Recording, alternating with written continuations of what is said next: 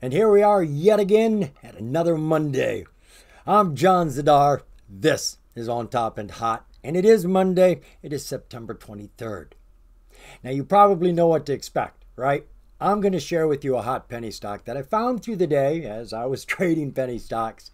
That's what I do, folks. I'm a day trader, and I primarily trade stocks under $5. And you can find those on every market. It's not about location. It's only about the price.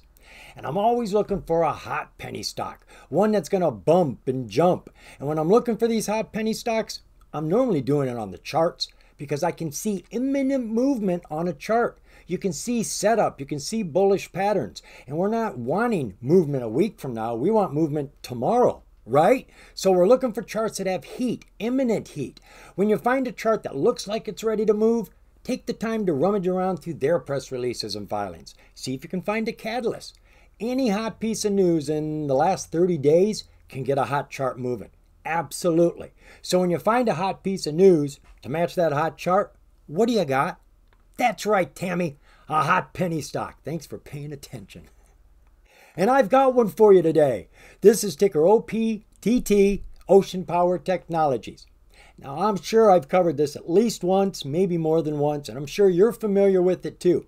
But just in case you're not, well, even if you are, we're going to cover information about it. And I do have some new information for you as well. So OPTT, she's got a hot chart. She is ready to break out right now, an atypical breakout chart, and I'm liking it. That's why we're looking at it in the first place. But she's got so much going on. I really, really do like this company, folks. And I'm going to tell you why as we're talking about it. OPTT is an American company out of New Jersey, Ocean Power Technologies. She finished today at 20 cents, and she was up roughly 10.5% today. Now, this is a hot penny stock on the New York Stock Exchange. Though she is under $1, we got to concern ourselves with that with any major exchange stock. They have a minimum bid price requirement. You can't go under $1 for too long. You go under $1 too long, you get a warning. And I haven't seen the warning here yet. I haven't seen it. You go under $1 for too long, you get 6 months to get that price up over $1. We, the investors, have to bid that price up over $1, close over $1 for 10 consecutive days. It can dip under $1 during those days, but at the end, it has to close over $1. We do that, they're out of hot water. So we may be in hot water, we may not. I'm not real sure. But you get a lot of advantages with these penny stocks on the major exchange. First off, they're safer, folks. Major exchanges have a lot more rules. They're eyeballing these companies all the time. So that just makes our investment safer. Plus, there's a lot more money and a lot more volume on the major exchange compared to the OTC. And all your transactions are free on the major exchange. And you get the extra availability of trading aftermarket, pre-market, which you can never do with OTC. And there are some huge gains to be taken during those periods of time, folks. So what exactly is OPTT about? Well, we're going to dive on over here to our website, oceanpowertechnologies.com. And that's what they're about. That is a power buoy. They build these to specifications of whatever anybody needs, and they got all sorts of stuff. First off, it generates its own power. That's why it's called a power buoy. They have wave generators. Psh, psh, psh, psh. As long as there's waves, this thing's moving back and forth, generating power for this.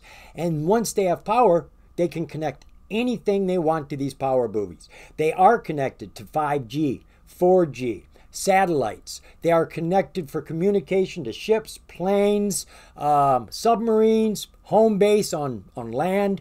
These things have even got USB ports. What do you need those for? Because these things are way out there, folks. You can't see them from land. And they've got these UVSs, these unmanned vessels, these boats that are running around doing whatever it is you need them to do. Research, reconnaissance, surveillance, security. I mean, honestly, folks, I can see easily these being converted to use weapons as well, because no person has to come anywhere near this, and it can be way, way out on the water, bzz, bzz, bzz, back and forth, monitoring your perimeter of your shoreline. These things, they can now power up with the new patented dock and power buoy. These boats just, without anybody's help, pull up to these buoys and connect because they've got AI now. Of course they do. And they just repower. So nobody has to come out to them. They just constantly are going. Virtually, well, I'm not going to say forever, but they go and go and go until they break down. Now, these are being used for all sorts of things. They are being used for science and research. We've got a lot of weather equipment on these things so we can monitor the weather, monitor the sea, doing research in the water. We're also using it for, as I said, defense and security. And I think that's going to be one of the biggest things, folks. There's a lot of shorelines out there in the world, and everybody wants to feel safe. The world is covered in 2/3 water. That's a huge market. And I say that because I don't know of any other company that does this. There is definitely no public company. I have not seen one. And I haven't even stumbled across a private company. So I'm not going to say that they have a monopoly over the ocean, but they darn sure got first mover advantage. No doubt about that. They also work with a lot of other sectors like offshore wind. They generate power with these, and this company helps them move that power to storage units on the bottom of the ocean and then get it up and out. They are also working with offshore oil and gas. As you can imagine, with all the people and equipment on these things, all the extra power and communication that you get from these buoys would be excellent for them. So there is a lot that these things can do. Your research and due diligence is going to be required because we can't go into all of it. But you've got an idea here that these power buoys are so far out that they're giving you security beyond human reach. Now, I don't know what happens if, say, a Russian ship or a Chinese ship finds your buoy. Can they just pull it out of the water and take it? Can we turn it off? You can't use it? I really don't know. But they are hooking any equipment, even solar panels, wind generators, all sorts of things are going on these to generate power and get communication. We've got sonar and radar going on top of these and all sorts of other things, folks. So as I said, some more research and due diligence is going to be required. Now, when you look at the news, folks, there's a lot of news, which is really, really good. They are making a lot of deals with people. They are delivering. They are making advancements with their products. But we're not going to look at any of this. Not this. This very last piece up here is their Q1 2025 earnings call transcript. It tells us about all of that. So we're just going to dive into this to get the information that we need. And matter of fact, I got it over here. Now, we're going to start off by saying their revenues were pretty much even keel with what they were a year ago. But in saying that, operating expenses decreased by 39%, reduced their operating loss, and lowered their cash burn, which helps keep money in-house. So you're making more profits this way. Now, they go into more details about their financials. We're not going to go into all the details, though we are going to look at the finances. I want to cover what the company is doing, the deals they're making, how they're getting out there with all these other countries and resellers. In September of 2024, we announced that we had received a further contract by the Naval Postgraduate School in Monterey, California. This contract, which supports revenue generation in the near term, adds to the deployment of Ops Power Buoy as part of an ongoing initiative to enhance maritime domain awareness and connectivity in Monterey Bay, and demonstrate the use of power buoys for multi-domain drone and communication integration. Sounds like they're getting the full package, the full boat. They're getting everything that is being offered, and they are really going to keep this area safe. They are including onto their buoys the AT&T 5G technology, as well as Ops' latest Meros. This is their suite for AI capabilities. In August of this year, the company announced the signing of the latest of their 4 new reseller agreements targeted at supporting global critical services. These agreements include opportunities for partnering with allied nations in areas like the South China Sea, previously announced efforts in Latin America and in the Middle East, and serving global commercial markets. They're delivering to the Middle East right now. I know they've got that going on. So you can see anybody that has borders, not just here in America, anywhere in the world, is very interested in this technology. In August of this year, we announced a patent pending for our docking and recharging buoy technology. Man, how cool is that? In July of this year, we announced the signing of a reseller agreement with Geos Telecom, a prominent provider of maritime communication and navigation solutions in Costa Rica. So you've got all these resellers for them in different parts of the world now that are going to be selling their products for them so they don't have to do the legwork. Of course, they're going to make some money out of it, so everybody's motivated. In July, we announced we had been awarded a contract for immediate delivery of PowerBuoy equipped with our AI Merrows in the Middle East. We believe this order for solar and wind-powered systems highlights our ability to provide a carbon-free renewable Merrows platforms in most all marine environments across the globe. They believe they can put these AI buoys everywhere. In July, we announced the signing of another reseller agreement with Survey Equipment Services, a specialist in the supply marine survey and navigation equipment. The agreement focuses on provisions of their boat in the USA. In July, we announced a partnership with Unique Group, a United Arab Emirates headquartered global innovator in subsea technologies. As you can see, folks, there's a lot of information I'm not covering, and this is loaded. There was all kinds of information I'm not going to be getting into. See all this stuff down here? So if you want to do some due diligence and research, I would start with the most recent news press. They've got quite a lot here. And the last thing we're going to look at in this news press, June, we announced the signing of an OEM Original Equipment Manufacturers Agreement with Teledyne Marine, a division of Teledyne Technologies. So as you can see, there is a lot going on with this company. And you can see the headlines over here. They were awarded a $1 million contract for Naval Information Warfare Center Pacific's Project Overmatch mission. Whew, isn't that a mouthful? Ocean Power completes AI-capable Merrows power buoy for delivery to the Middle East. Ocean Power Technology completes WAM-V for immediate delivery to Latin America. They've got a lot going on, folks. And as I said, if they haven't got a monopoly, they damn sure got first mover advantage. And the world's covered by 2/3 water. So that is a huge market that they're tapping into right now. So let's go take a look at the relative volume for the company now. She's up. Looks like we're getting aftermarket activity. I think so because I looked at it earlier and the volume wasn't that high. We've been getting a daily average over the last 30 days of about 3.4 million shares. Today we did 5.4 million shares, up 2 million shares today. Share structure for OPTT. Outstanding share count is just under 100 million.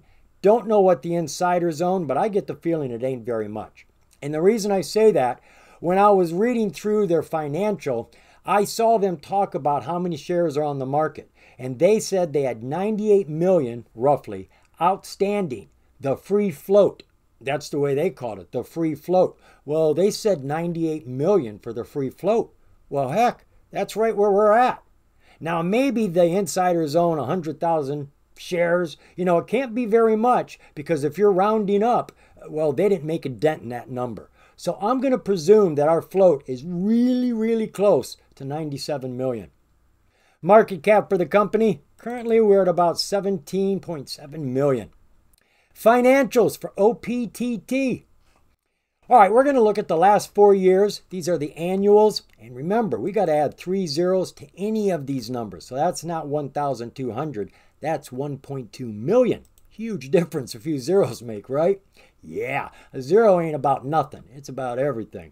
So 4 years ago, we were at 1.2 million. Bumped it up year after year and then really kicked it up here. Doubled it, folks. 100% increase virtually. Their end of their fiscal year is April. So April 2024, they hit 5.5 million. And their profit margin, wow, coming from a -1 million up to almost 3 million. That's like 50% profit margin right there. That's pretty good. Taking a look at the quarterly reports. Are they up or are they down? Yep, that's what they are. Up and down. So a year ago, we were at 1.2 million, making 663,000 profit. We made more money the last quarter, the one that just passed, 1.3 million, but not as much profit. We dropped like 50% in the profits. Well, 1/3 actually, but still it dropped. Wonder why? Balance sheet for the company. We got to bring those 3 zeros over here as well. This top line's important. Cash and cash equivalents. Think of that as the bank. We got about 3.1 million in the bank. Total assets are about 29 million, with liabilities down here at about 7 million. Hey, we got positive stockholder equity of about 22 million. So we've got stockholder equity, we've got revenues increasing, and we've got our profits in the black. So fundamentally, they're doing good, and things are actually growing right now. And the biggest thing I'm excited about, there's no competition, and everybody's going to want this. Once word gets out what these things can do and that you can build them to whatever you want them to be, I think this company is just going to zoom. I really do, folks. Take a look now at our disclosures. Yes, we do have a couple disclosures here, and I want to share them with you. I want to take a quick peek at this 8K. I want to see if this is... No. That's a deal. I was trying to see if NASDAQ had contacted them. I really didn't dive into all these 8Ks. Nope, not that one. How about this one here? Just taking quick dives in, and nope, I don't see any NASDAQ reaching out to them. These are the two filings I wanted to share with you. This one came out not too long ago, a couple days. On September 19th, the company entered into an amended restated common stock purchase agreement with an institutional accredited investor. They got a big investor who wants to buy some of their stock. So they had to make some changes. Well, the only change they added was to say that the investor cannot buy more than 19.99%. Not allowed to have 20%. They make it sound like bad news. I don't know. How much did he want to buy? Maybe it is. Far as I can see, I like that. You've got an investor sitting on the sidelines who wants to buy a lot of shares of this company, up to 20% of it. That's good. The other filing I've got here is interesting. As I was reading it, I became aware of a few things, and I think I understand it properly.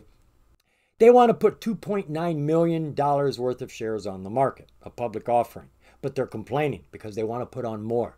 Why don't they? Well, from what I understand, they've run out of shares. When you come over here to the share structure, you can normally see here, especially in America, how many shares they have authorized. We have no idea. But what I was reading here is that they want to put more on the market but don't have enough. So they're going to request more shares, authorized shares, so that they can put more shares on the market, I guess. And that's how the company makes money when they need money and don't have big investors. But maybe they need those shares as well for that new big investor coming in. I really don't know. I haven't done a deep dive yet. Now, I do have one other piece of news I want to share here with you that is not directly related to this company, but indirectly it sure is. They tell us here that the Biden-Harris administration announced today up to $112.5 million in funding from the U.S. Department of Energy for its largest ever investment in marine energy. Now, folks, I want you to read this next line with me because it caught my attention. I knew something was grand about it, so I did a little more research behind this. Marine energy has great potential in the United States. The total available wave energy resource in the U.S. is equivalent to approximately 34% of all domestic power generation. It can supply 1/3 of all the country's power. How much power does nuclear give us? Well, that was the question I asked. So I came over here to Google and put that in. They tell us nuclear provides us with just under 20%. Really? Just under 20%? I would have thought it was a lot more than that. And here we're talking about water, waves, which we don't have to make the waves. The waves are always there, right? And we can get 34% of our energy from waves. Why aren't we doing that? Wow. Now, would a hurricane just destroy our entire system and we'd have to build it back up? I don't know. That's something we have to think about, right? So that's all the information I have got for you, folks. The company is a first mover as far as I'm concerned with their products. I have not seen any other competition. I don't know of any other company doing it. I think every country is going to want it, if not for anything else, then for security. But of course, there's a lot of practical applications for a lot of working sectors out there. But security is number one on everybody's mind. And water, well, that's always vulnerable. And you're going to want to have something out there telling you what's going on. And you don't need people. You don't need people out there. And it generates its own power, so you don't even have to come out there and recharge anything. I think that's exciting, folks. I think it is where we are going. And I think this company is probably going to be the #1 marine security company in the world. All right, outside of that, we need to look at the hot chart. Come on. Charting has got to be the best part of due diligence. And if you don't think so, you just haven't done enough charting yet. We are over here at my free trading platform, Think or Swim. We are looking at ticker OPTT-Ocean Power Technologies. I've opened it up to the yearly chart so that you can get an idea of the highs and the lows and their overall general direction. She's been in a downtrend. She had a big pop here. She went from 12 cents up to virtually 60 cents. You got almost a 500% run right there. Then she crashed back through that 200, down underneath the 200 haul, and right now she is whipping around. All of our oscillators on our yearly chart are just starting to come around now. Let's jump on down to our 4-hour, 6-month version. Now the first thing that stands out in that chart are all those big jumps. They're quick. They don't last long, but they're great for scalping. You see something start going straight up in the air, folks, sell. Sell half of what you got, because when it comes back down, you can buy more shares because you're going to have more money. So we have a lot of these. Now this one here is about 50%. That's 30%. That one's about 25%. That one there is the 500% one, the one that got our attention. And it's strange because she was in a very strong downtrend. Look, it was getting stronger and stronger. She hit this low and she bounced immediately. Now, if you ever watch my videos, I'm always telling you, if you see a quick bounce off of a low, that tells you the company's got value. There are low bubble shoppers out there. As far as they're concerned, that's a flashing for sale sign. A blue light special at Kmart, if any of you remember that. So this bounced so quick, this company must have value. This thing jumped through to 200 and just kept going. She came down and she was hanging on until she fell underneath the other 200. Same power, same authority. This is the 200 haul. When she got underneath that, she started falling fast and furious. And when she put her head underneath the 200, that was it. She fell all the way down here. Now, over in this region, she started getting close to the 200 haul again, the one she broke through and made her fall. Now she's on top of it. Now, here comes our 200. It is falling downhill. We've had a breakout. Well, not really, because it was one day. She went up and came back down. Breakouts stay up there for longer than a day. That's a strong surge. That is a huge spike those days. So she was here down at 18 cents and she went up to 32 cents. You're talking about 85% run right there. But she had to come back down. You can't stand on a slippery slope. You will only normally see breakouts that stay up when the 200 has finally gone flat or is climbing, but not when it's falling. So when this broke out and she got way up there, you had to know to sell because your 4-hour chart says this is not a breakout time.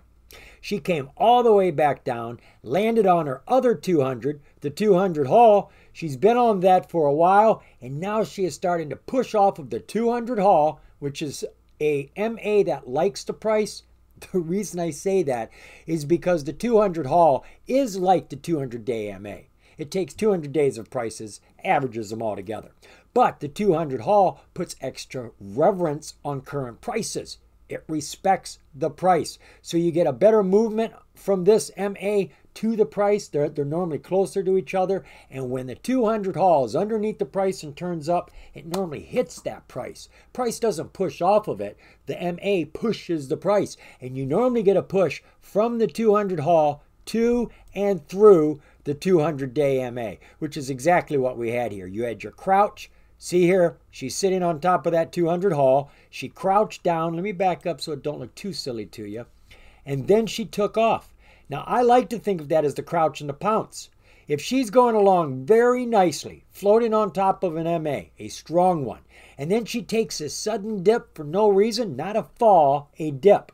I normally think of that as a crouch. A cat just going down a couple inches and you know it's going to jump real high. Well, that's what happened here. It came just underneath the 200 with a wick. Push back up and there she goes. 1, 2, 3 bars were over the 200, approaching this support right here.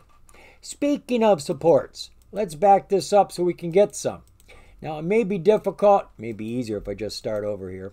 May be difficult to get supports considering that we don't have a lot of price here. Actually, we could get a lot of them here. But I'm going to make this quick and simple. I'm going to use my Fibonacci. The Fibonacci will give you magic numbers, folks. There's a science behind Fibonacci, but it's mostly empirical science. People have noticed that the Fibonacci has a lot of effect in a lot of nature, and it seems to have a lot of effect on the charts as well. So you always poke from the top down so that you get your big Fibonacci numbers going up. So I'm going to use this here. This just gave me algorithmic Fibonacci supports and resistances that I will trade on. You can trust these. The price is going to use these. Now, when you have these real big ones down here, folks, that's not going to be the only supports. These are primary supports and resistances, but you can find softer, even strong resistances right in the middle. Now, a general rule is just that. One in the middle. Oh, let me get my line. You just draw a line down the middle of these big boxes and you would be impressed to see how often that is algorithmically correct. That's a little bit high, so I'll bring that one down a little bit. We're just splitting it in half. That's all we're doing. Now, I use these supports and resistances to get in and out of a trade. The stock will normally slow down as it approaches one. That's where it bumps its head. It's got to think about it and sometimes retreat. So I normally get out underneath these. But once it goes past it, oh, it's a free run to the next one. So I get in over top of these. And as it runs to the next one, I think about getting out or at least selling half before it hits that next resistance because it could fall. If it goes past it, I've still got 50% of what I was holding to go to the next one. Scalping, folks, is taking probable movements that have little risk. You're only having to determine where the stock is going to go in the next few minutes, which is a heck of a lot easier than trying to figure out where it's going to go in 5 days or 5 weeks. Let's see now. What do we got on our oscillators? On our 4-hour chart, let's zoom in so we can see that a little bit better. All right, oscillators. Looks like we have a recovery going on here with our PPO. Yep, that is just about to cross over. That is a power signal right there. I think we've got the same thing going on here with our MACD. Yes, we do. Just crossing over not only the bottom line, but also the signal line. That's your floor. And here come green bars showing us positive pressure. And our RSI is climbing. So everything is looking great here. Everything is in the right position. Take a look at our 20-day 1 hour. So she was round that 200. She slipped under it here, hit this low, and just rolled right back up and just smoothly, easily went over her 200 and went into that power surge. Bam! Way up there. 1, 2, 3 resistances she went through. Then she came back through all 3 of them as well. Landing on her 200-day MA here, which is a little bit higher than where she was over here. She stuck it out for 3 days on top of that because all of these other MAs are above her head. Tough to climb when you're being pushed down. And that's what they're doing. They're pushing down. So the price has a hard time until these get underneath her. Well, look what happened right there. Right. Our 50-day got underneath her. That gave her a little extra push. Started pushing her. Look at that stretch to the 200. I want that help too. Pull me up.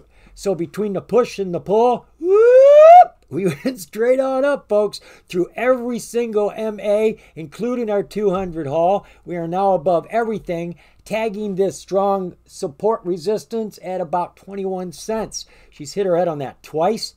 She's pulled back, but she's above her 9-day. We're on our 1 hour chart. Things look smooth. She's floating. She's not dipping at all. And we still have our 200 haul to turn up.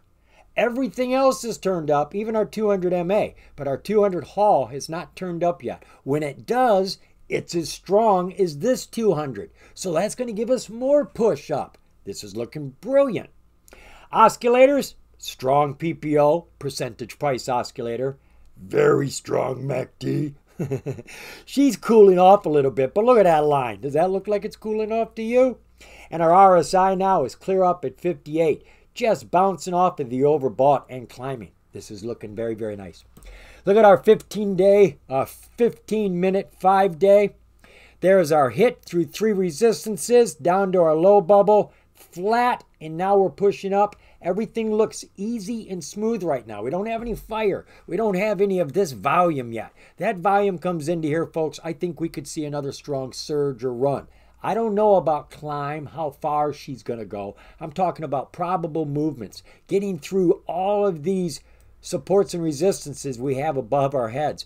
This is a high here at 32 cents. I would expect her to push at least to 32 cents when that volume comes in. Oscillators here. Well, we're on top with our PPO, but it's a bit planted, going sideways now, just like our price after hours. Our MACD, look at that. We got a crossover about ready to happen. It's trying to get on top of that line, which is a power position. Our red bars are getting less strong, and our RSI is climbing. This isn't as powerful as our bigger charts, but it is in good position. She's above everything. And a quick glance at our 5-day, 5-minute.